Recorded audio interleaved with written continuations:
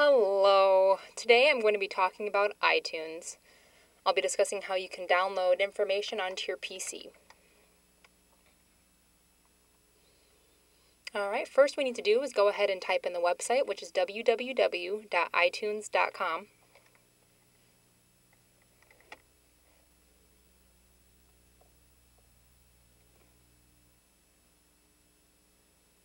You'll notice here you have two different download options. We have the one that's in the bottom left-hand corner and then the one that's in the top right-hand corner. We'll go ahead and click the download that's on the bottom left-hand corner.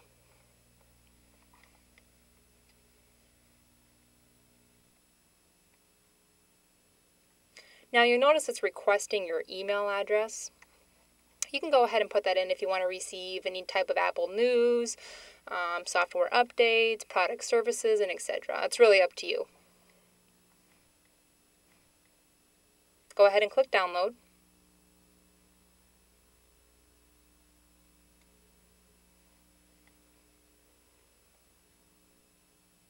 Go ahead and click on run.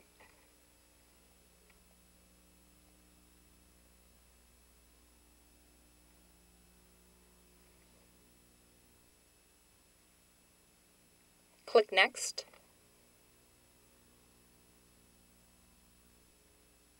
And install. You'll notice two different options at the top here. One is just really used for a shortcut if you want to go ahead and have an icon on your desktop or not. It's really up to you.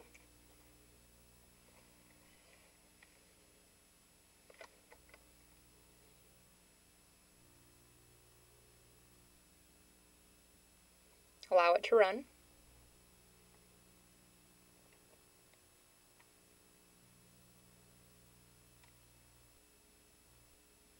Congratulations, it's installed. Click Finish.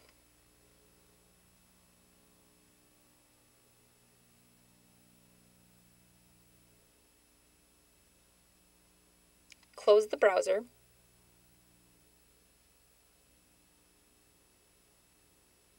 Go ahead and click on Agree to the terms and conditions.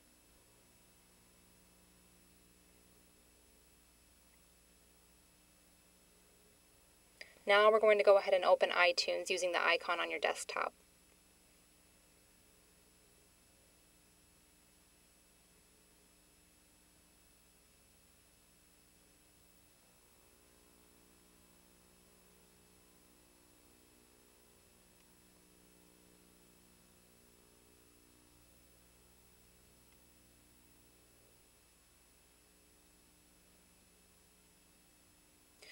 Now you'll see where you can go ahead and explore the different options that you have in your iTunes screen.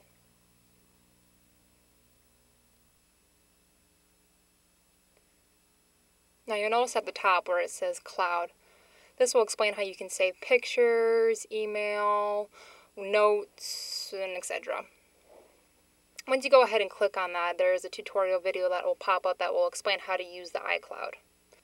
You'll see where it says Explore the Library, and there's other different options. You can look at TV shows, movies, music, etc. Next, you'll see where it says Import CDs.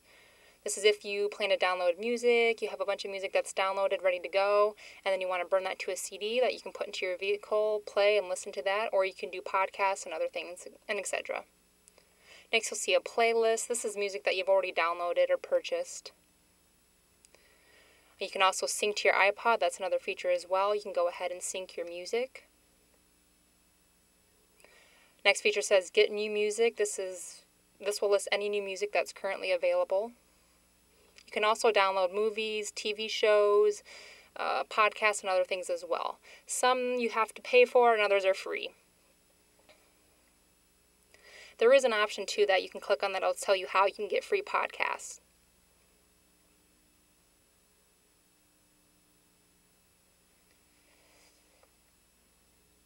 Now I'm going to show you how you can go ahead and pay for your apps and other things using your credit card information. I'll show you how to register with your iPad 2 or iPhone.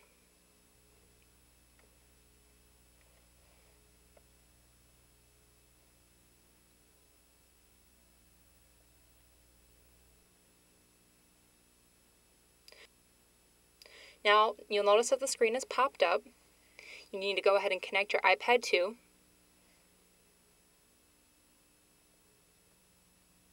Once you have it connected, the screen will pop up showing you what you need to do.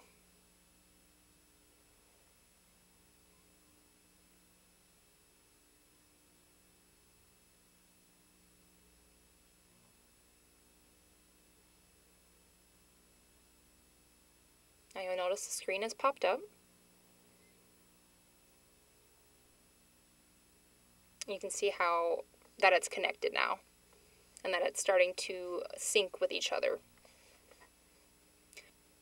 Go ahead and feed your information into the screen.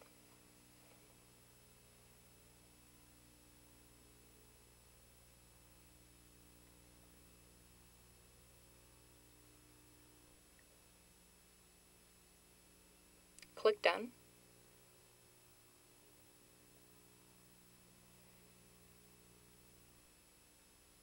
Now you can go ahead and see the name of your device. It should be listed on the screen here. It'll list the capacity for the device, and it will also show other features and information as well.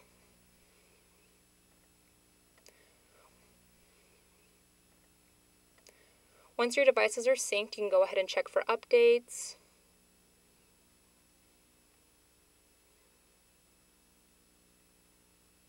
Sometimes if your equipment has a bug or some sort of virus, it may request that you make some changes or request an update on your device.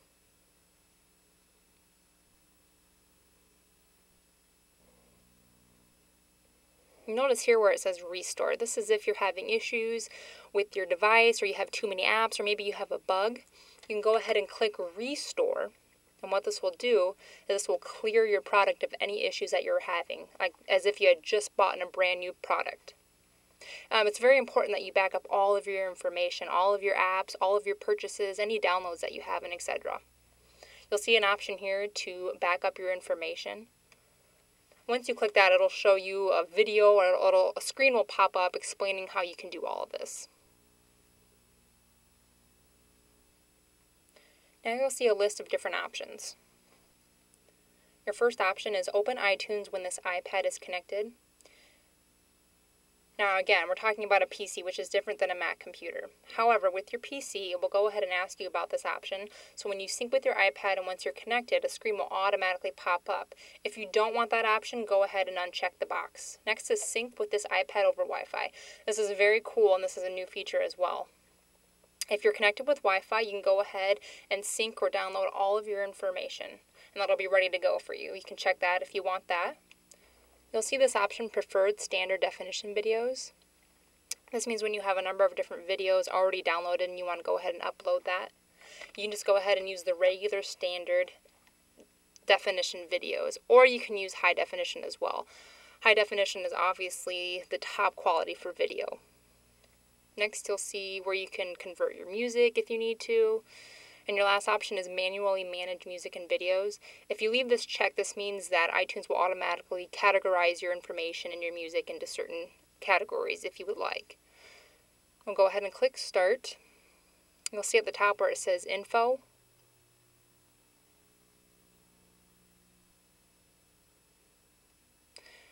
In this section, you can go ahead and set up your email, your Outlook, or any other information that you want to set up. You have the option to go ahead and automatically download your information, your apps, your music, everything onto your iPad if you would like that. And the same goes for the calendar as well. Next, you'll see the option of how to buy music and other options as well. Go ahead and click on the Apple Store or the iTunes Store.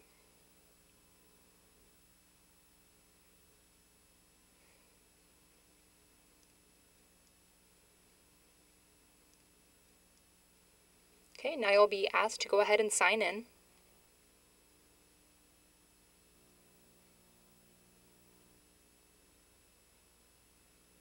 You'll have a new screen that pops up. You can go ahead and create a new account.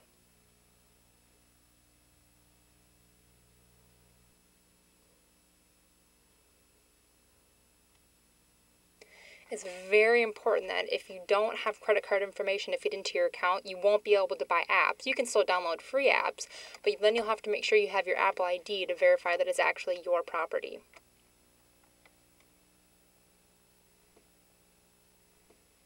Go ahead, click Continue. Terms and conditions. Go ahead, read through it, and then agree. Make sure you check the bottom.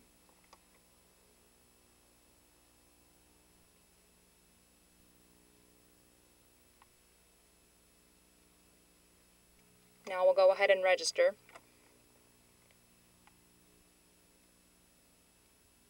Also, just a reminder, if you do have an email account, such as mac.com or me.com, it's really important that you make sure you change this to your Apple ID. That way, if you want to make changes in the future, you can go ahead and do this. This way, you can also get updates on other information, such as news and other features as well.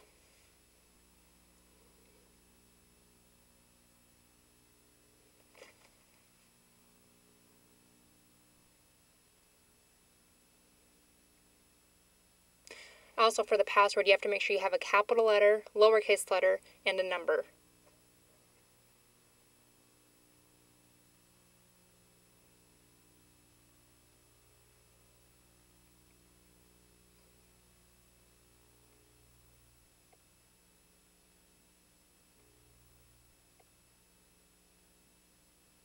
If you want to get emails from the iTunes store or other news and special features or other products that may be coming or other information on apps as well, you can go ahead and check that option. Go ahead and click Continue.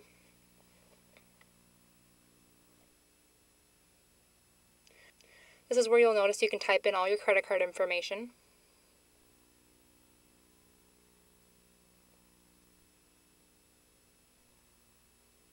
You notice where it says to redeem a code or gift certificate.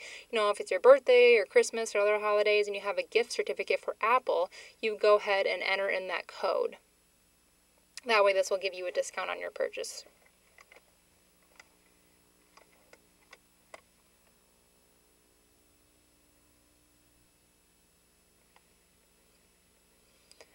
You want to make sure you have accurate information typed in. Go ahead and click Create Apple ID.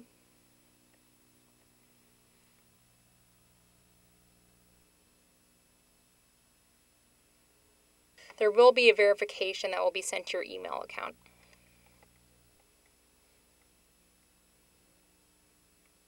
Now I'm going to yahoo.com. This is where my email is.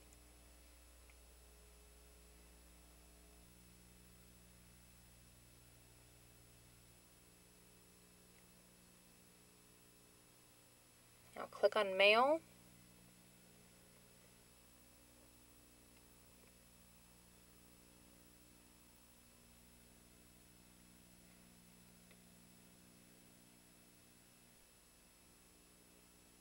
Now you can see the email that I received from Apple.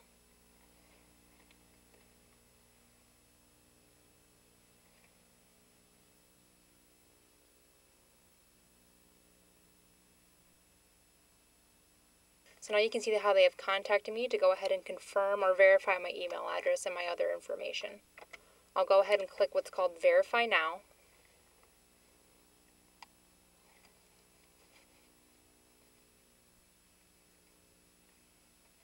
And then this will connect me directly back to the website.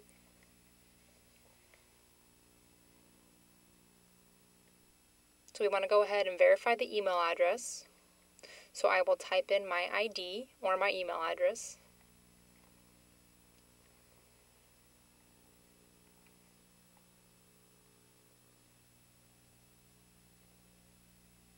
Click Verify Address.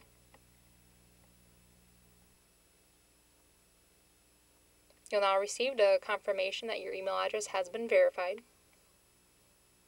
Now you can go back to the store, or the iTunes store.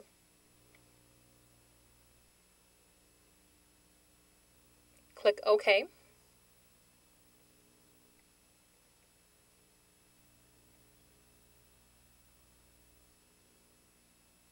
Now it says, congratulations, your Apple ID is ready to be used in the iTunes store. This means I can go ahead and begin purchasing apps and other features that I'm interested in, movies, TV shows, everything. Time to go shopping.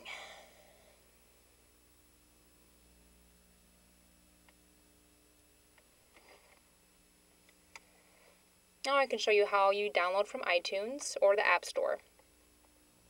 You can go ahead and click on App Store.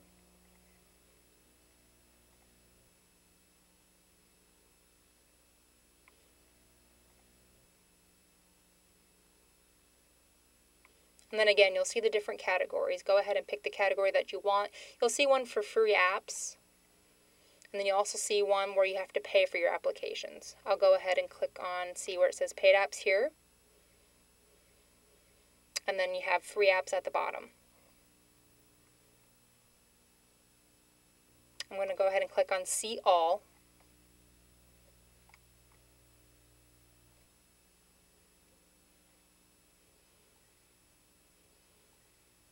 I'll go ahead and click on Facebook.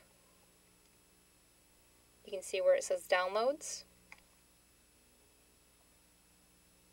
Once that disappears, it means that you're ready to go ahead and download that information. You can go ahead and take a look around to get the overall concept of how to use the App Store or iTunes. You have to make sure that you click sync if this is an option that you want to do, if you want to download an app or sync an app to your other applications or your other devices as well.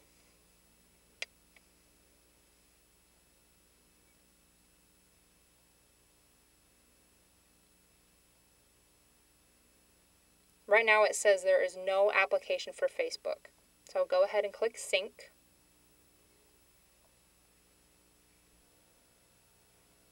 Now at the top you can see the bar where it's showing that this information is syncing to your iPad 2. It says it's finished, so we'll go ahead and check your other device. And you can see your new application here for Facebook. So once everything's set up,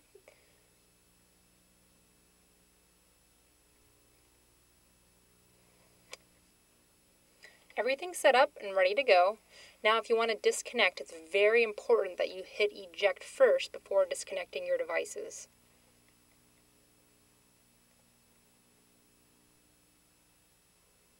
Now you are okay to disconnect your devices.